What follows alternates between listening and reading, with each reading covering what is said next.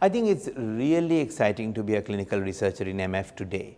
And this is really different from where we were, say, 5 years ago, where we looked at our CLL and AML colleagues with some envy as and that had to do with how many drugs were being developed and the number of trials and FDA approvals, etc.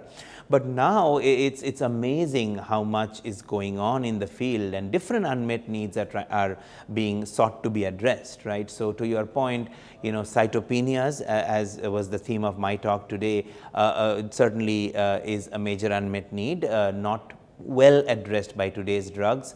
Pacritinib recently approved, but not a drug that improves cytopenias. Rather, it's a drug that can be used when there are cytopenias. So there's a lot of interest in drugs that improve hemoglobin and platelets as partners for JAK inhibitors or even on their own. And then that's one. Then another is what to do after JAK inhibitor failure. So 4 groups have shown that the median survival after true JAK inhibitor failure is 11 to 14 months.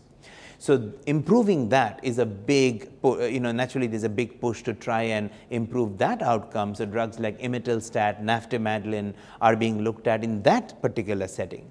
And then finally, making JAK inhibitors better, right? So either combination strategies from the outset, or as an add-on therapy after someone's been on ruxolitinib for some time and is having a so-called suboptimal response.